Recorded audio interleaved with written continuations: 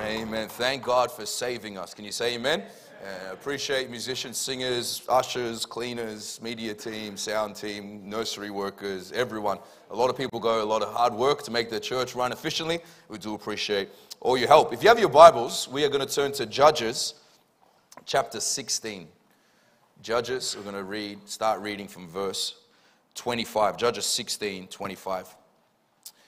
There's been a few rugby games here in Auckland and around New Zealand recently.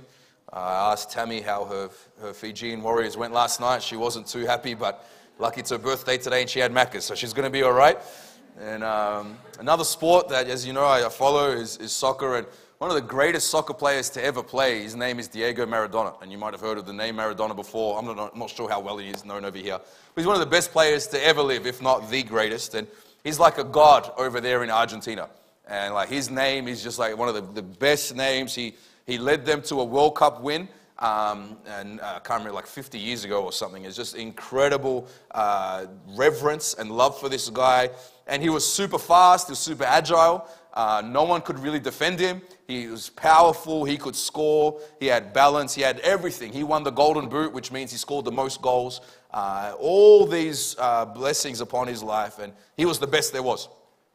And after he retired, he stopped training. Ever seen somebody when they were fit and training and then they retire for a while and then you see him a couple of years later? They look a little bit different. You know, he lacked in some dominion and he started enjoying some life. And I think I've got a photo of him, his before and after photos. Just a little bit different. I don't know if he's auditioning for like Santa Claus or something on the right-hand side, but the greatest soccer player to ever live. And he turned out like this. And if you gave him a soccer ball, he just passed away recently, but if you gave him a soccer ball at that weight level, he is not going to do too much. And the reason I put that up is because we laugh about that physically, we have a bit of a joke, but how many times that has been our life spiritually? At one point, on top of the world. At one point, strong, victorious, powerful, dominion, authority, in step with the plans of God. But then over time, our spiritual level can turn to the other side. And we're no longer where we once were. How many felt like that spiritually? You say amen. You can put that photo down. Thank you. So in our text, we're going to read about the strongest man ever. We know his name is Samson. You can maybe turn those heaters off. That's just hitting me. It's quite hot up here. If it's cold out there, you can leave them on. But his life didn't go according to plan. He once had strength, but we understand how it came to weakness. So the sermon title tonight is, God, will you meet with me again? And no matter what you've gone through, and no matter how far away from God you are tonight, God wants to meet with you again. God wants to meet with you more than he did the first time. That moment that you had with God when you first got saved, or when you were totally dedicated to God, and you remember that feeling on top of the world, God wants to meet with you again. So let's read Judges 16. This is the end of Samson's life, from verse 25. It says, so it happened when their hearts were merry, this is the enemy, the Philistines, that they said, call for Samson and that he may perform for us. So they called for Samson from the prison, and he performed for them. And they stationed him between the pillars. And Samson said to the lad who led him by the hand, let me feel the pillars which support the temple, so that I can lean on them. Now the temple was full of men and women. All the lords of the Philistines were there, about 3,000 men and women on the roof watching while Samson performed. Samson called to the Lord, saying, O Lord God, remember me, I pray. Strengthen me, I pray, just this once, O God, so that I may with one blow take vengeance on the Philistines for my 2 eyes. Samson took hold of the 2 middle pillars which supported the temple, and he braced himself against them, one on the right and the other on his left. And Samson said, let me die with the Philistines. And he pushed with all his might. And the temple fell on the lords and all the people who were in it. So the dead that he killed at his death were more than he killed in his life. Amen. Let's pray. God, we're asking that you would meet with us again tonight. God, you see that our hearts have wandered away from you, that we've drifted, that we're no longer the same. And I pray, God, just as you met with Samson, God, meet with us again. God, let there be a fresh anointing on the word of God this evening. strengthen your church for a last days revival, God. We thank you for what you're doing in the mighty name of Jesus. Everybody says? 2 points tonight. First, you want to look at performing from prison. Samson's a special type of person. Just in the announcement of his birth, his mother is barren. She can't have children. An angel comes out of heaven, announces that it's actually Jesus in the Old Testament, and announces his birth. It's quite powerful. Isaac's birth was announced by an angel. Jesus' birth was announced by an angel. But no other person's birth was announced by an angel. This guy is special. There's something different about him. He was chosen to judge Israel. That means lead Israel. These are the leaders. These are the warriors of the time. And what a privilege to lead God's people. And understand his strength. This is what he's best known for, that Samson was a strong man at certain times. Judges 14, 5 and 6 talks about the first time he discovered his strength. So Samson went down to Timnah with his father and mother, and he came to the vineyards of Timnah. Now to his surprise, the young lion came roaring against him, and the Spirit of the Lord came mightily upon him, and he tore the lion apart as one would have torn apart a young goat. Though he had nothing in his hand, yet he did not tell his father or his mother what he had done.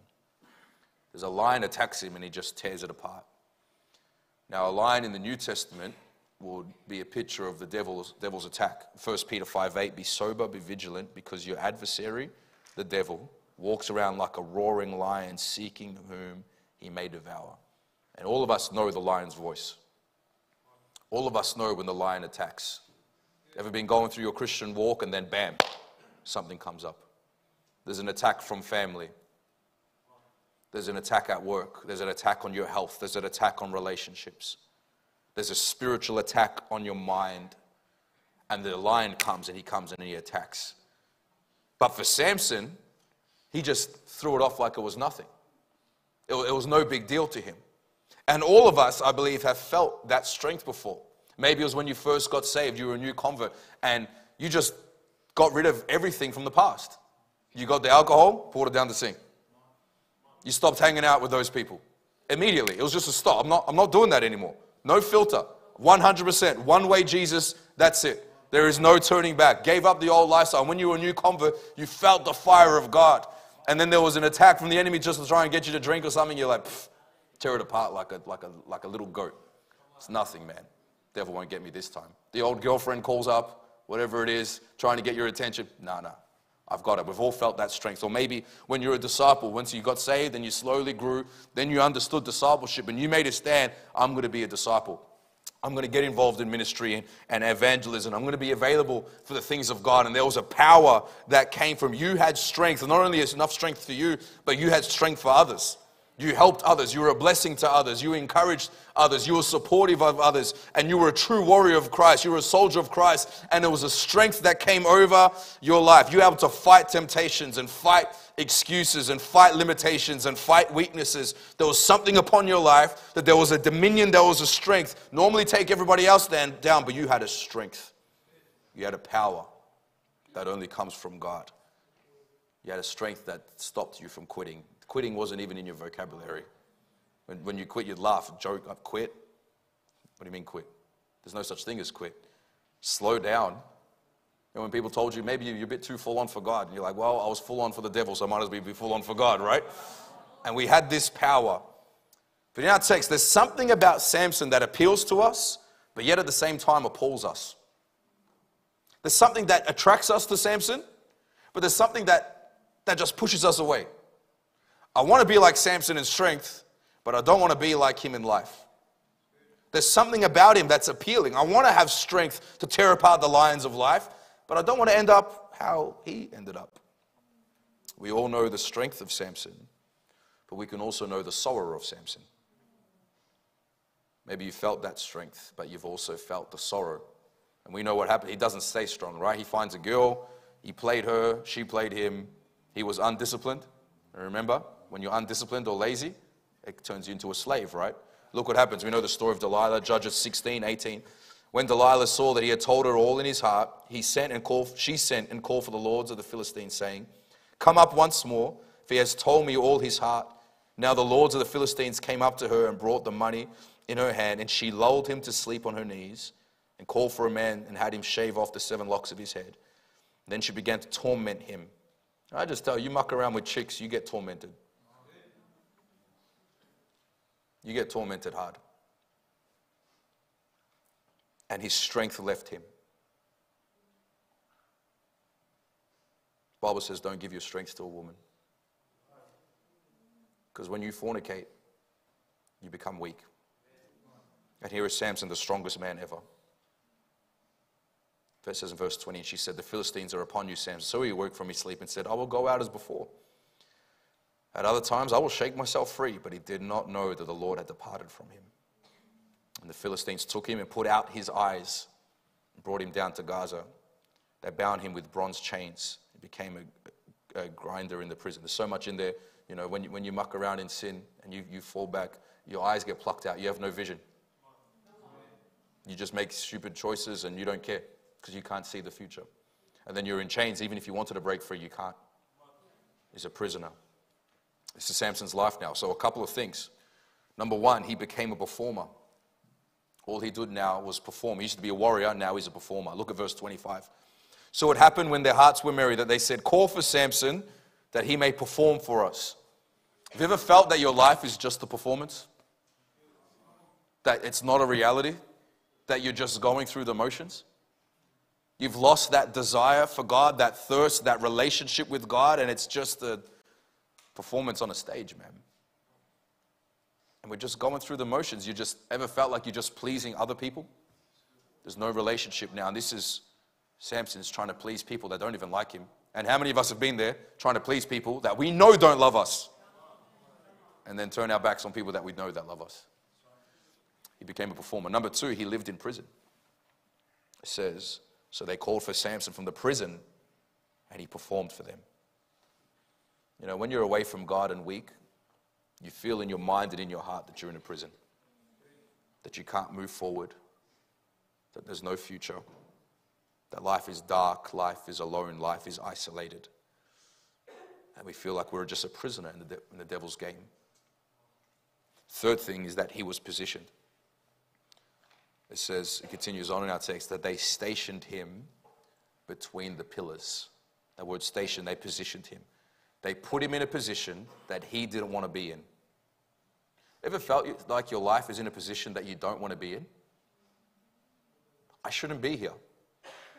I'm not talking physically, it might be physically, but you should be, this is not my life. I didn't choose to be in this situation. I didn't choose to be in this arena. I didn't choose to have this battle. I shouldn't be here. There's a battle taking place on my mind and it's attacking me. There are times in life you're stuck in positions you didn't choose. You could be in a position in your marriage that you never expected. You could be in a position in your ministry that you never expected, or your walk with God, or your relationships, or your mind. I never expected me to be like this or in this situation. Number four, he was powerless. No power left for Samson. Look at verse 26. And Samson said to the lad who held him by the hand, let me feel the pillars which support the temple so that I can lean on them. You know, once Samson was a picture of strength, now he's a picture of weakness. He needs to lean on other people. Once people leant on him, now he needs to lean on others to stand strong. I was talking with someone recently, and they said, I just feel like I'm hanging on by a thread. Have you ever felt that weak that if one more thing happens, I don't know if I can go on? And he's in this powerless state. Used to be strong. They used to fear him. Now he's powerless. And finally, he was played. It says in verse 27 that the temple was full of men and women, and the lords of the Philistines were there, about 3,000 men and women on the roof watching while Samson performed. They're watching and they're just playing him like he's a big joke. Those areas that you had dominion in now have dominion over you. The Philistines would freak out when they saw Samson before. Now they see him and they play him. All his dominion is gone. They used to cry from him, now they laugh at him. Ever felt that? Those areas that you had dominion in, now they're fighting back at you. They're laughing at you, like those dominion over lust. That you had that dominion and then you open the door and then that giant is laughing at you. a weakness, or over envy or jealousy or comparison or lies, or in your mind. You once had a strong mind. You know exactly what God called you to do, and that's the direction you were going in. But now the devil's just, you got all sorts of things, and you feel like you are just getting played. And you feel like you're just performing from prison. This was the strongest man to ever live. Now he's just a player in prison. That could happen to all of us. If the strongest man to ever live, if that could happen to him, he's much stronger than all of us. Same thing could happen to me and you.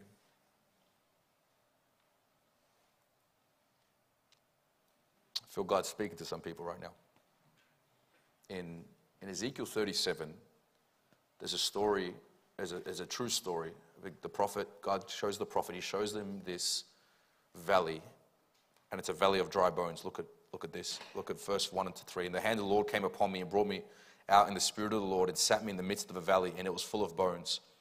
And he caused me to pass by them all around, and behold, there were many in the open valley, and indeed they were very dry. And he said to me, Son of man, can these bones live? So I answered, O Lord God, you know. This many times can represent our life. This once strong army, this strong area of our life is now just dry bones. It's a defeated army. It's not just dead and dry, it's very dry. That area that was once so strong now is weak, fragile, frail. It's dead. Once victorious, now bones. And how many have felt that? And then God says, can you go forward in God? And you're like, I don't know. Because my life is too dry. There's no life here. All I see is death. You ever been there? So how do we move forward? This is where many people face reality. And you're going to have to learn to overcome this in life if you're going to mature in Christianity. Let's look secondly and finally at power from prayer. You know, it's hard to get a real good grip on Samson's life, right? He's just different. He's just an odd type of guy. He's just a bit weird. You know, it's like, how do you really process his life? Is he a good guy or is he a bad guy? Is he someone you want to be like or is there someone you don't want to be like? It's hard to process. Is he a man of God or not? He did all these bad things with all these girls.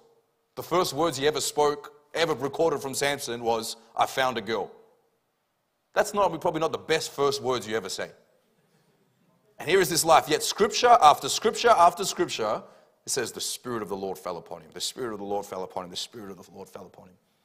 It's almost unjust and unrighteous how much grace God gave Samson. Because you read his life, chapters 13, 14, 15, and 16. He didn't do that much right. He was constantly disobeying God. God gives him so much grace. Now, think about that. God giving him so much grace. Remember, this is Old Testament God where we think he had no compassion and whatnot, right? Remember, Old Testament God where if you did one thing, that was like you could die. But here it is, God, even in the Old Testament, showing compassion and kindness and mercy to this man. And if God can show compassion and mercy and grace to Samson, how much more can he show that to you and I today? That when we've fallen and we're away from God, God can still pour out his mercies to us. I want you to remember this. God doesn't choose perfect people. Just remember that. Because I struggle with Samson. How did he use him? And God's like, well, how did I use you, Dan? Oh yeah, I get it now. Cool. Issue solved. Because many times I need to be this but you can't be that. You can't be who you think you need to be. It's just not going to happen. And you think, I'm disqualified for the things of God. Absolutely not. God uses imperfect people. And thank God, he's so gracious that God sees past his mistakes and he wants to help him. I like this. This quote says, they were able to cut Samson's hair, but they couldn't cut off God's love and grace to Samson. They can cut off his power for a moment, but they can't cut off God's power to him. The grace of God continued despite his mistakes. And no matter where you're at tonight, maybe you think you're like Samson. I'm in prison. I'm powerless. I feel pathetic. I feel like I'm getting played. I am completely out of where God wants me to be. The good news is God can see past your mistakes and still use you. Do you know the best verse in the whole book about Samson, the book of Judges about Samson, is in verse 22 of our text. It says this: however, the hair of his head began to grow again after it had been shaven. There was a tough moment. It was a scary time for him. At his lowest of complete weakness, yet the strength came again. You might be weak tonight and have lost all your strength. Can I tell you, just like Samson, your strength can come back again. That place that you felt that you once had strength, it can come back again. God can meet with you again. And God can give you more power than you had before. Because we know the story in John 2 is where Jesus turned the water into wine, and people think, oh yeah, we must be able to drink wine. Just stupidity in the highest. The point of that story is that when you serve God, God saves the best for last. And no matter how many times you've fallen and stumbled, the best wine is at the end. And that's why those that make it, those that stay on, they say, this is better than it's ever been. Because the more closer you get with God, the richer life gets and the more strength you get. You go through ups and downs, you go through moments, but God can bring strength back to feeble hands and to weak hands and to broken hearts. God made our hearts. He knows how to put them back together. 3 things Samson did if you want to get your strength back. If you feel away from God, you want the strength of Samson. Number 1, we see that Samson prayed. Verse 28, Samson called to the Lord and saying, "O Lord, remember me, I pray." It's easy to feel forgotten, isn't it? It's easy to feel like, oh God, do you remember me? Do you remember me, God? God, do you remember those times we had when we were close? And God's like, well, you never left my sight. Do you think God's eyes ever left Samson? Do you think God was ever far away from Samson? Never. Not for a minute. Was Samson ever forsaken? There was never a moment in his life that he was forsaken. Can I tell you, there's never a moment in your life that you have been forsaken by God. God is watching every single moment, reaching out to you to give you strength again. God doesn't forget his children. And if his eye is on the sparrow, and if his eye is on Samson, his eye is on us. And he watches over us, and he's waiting for you to cry out to him. You want strength again? The first thing you need to do is cry out to God. Remember me, God, and God will remember you. Secondly, Samson was passionate. Samson called to the Lord in our text in verse 28. "O Lord, remember me, I pray. Strengthen me, I pray, just this once." Oh God, he prayed, God, will you meet with me again? God, just one more time, will you meet with me again? God, will you bring me back to my new convert days? God, can you bring me back to the days where I was on fire for you? Will you meet with me again, God? Because Samson realizes he has nothing.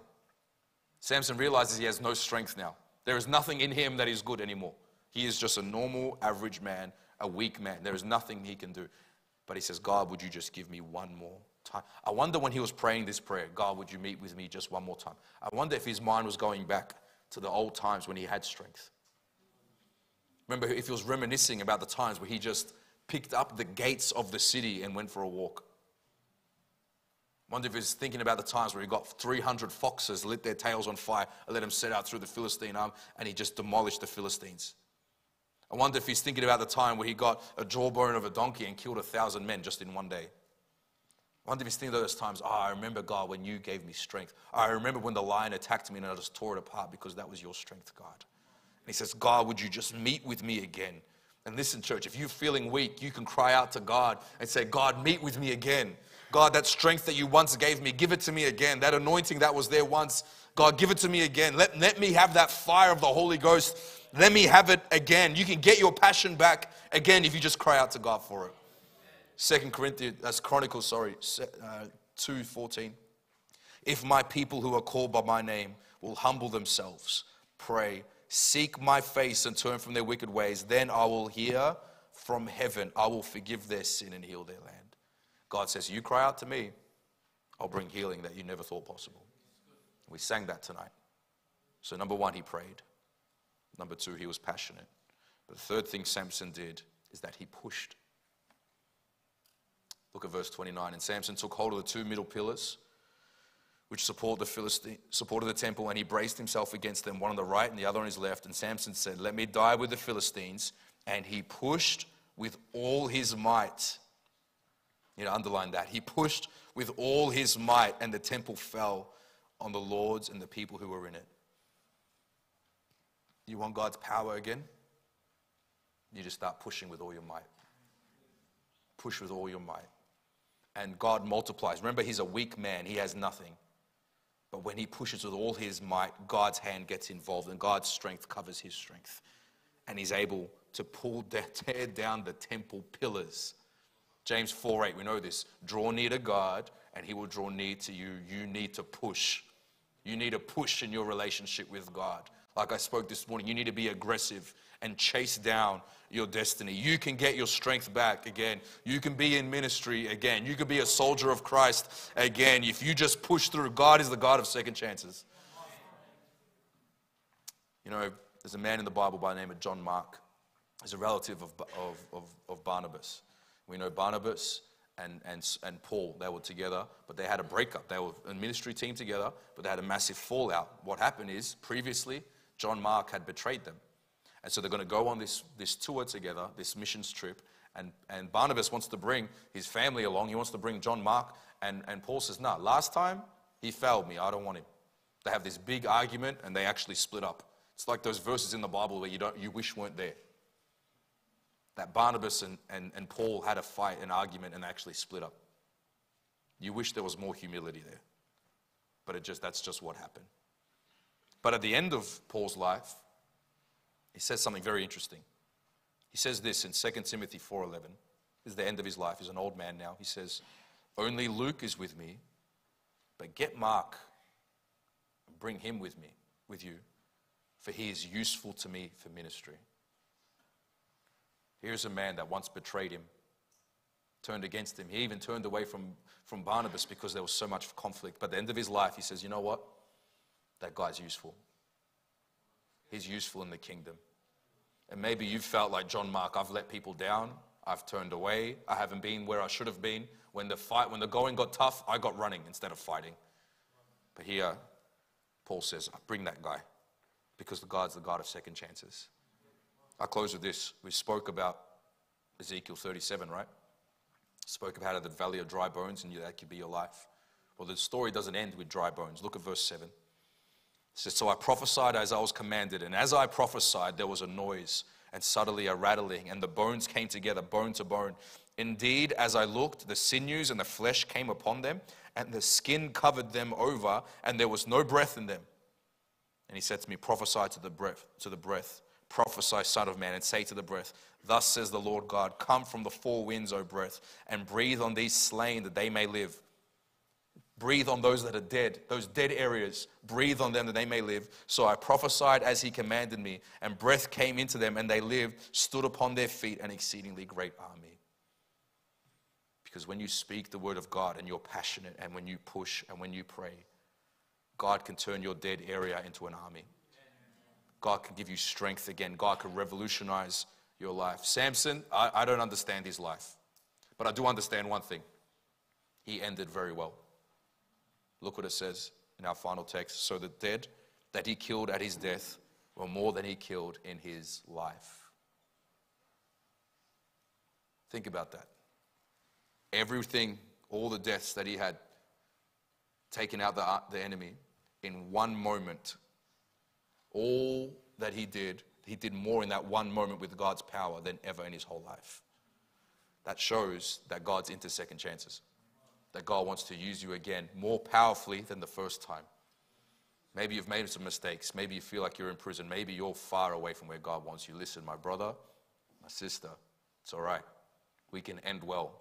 Doesn't matter how you start, matters how you finish. And with God, we can end well. Aren't you glad about that? Why don't we give God praise? Why don't we thank God for that? Hallelujah. Lord, we worship you, Jesus. Thank you, God, for your goodness, God, and your grace and your power, Lord. Thank you, my God. We honor you, Lord, and worship you, Jesus. Glory and power be unto our God who reigns forevermore. Thank you, Jesus, for your goodness, God, for your love and your compassions, Lord. Hallelujah. Thank you, Lord. Amen. Let's bow our heads. Let's pray. Hallelujah. All through this place, every head bowed, every eye closed. Quickly, there's people here, you're unsaved or backslidden. As I'm preaching this sermon,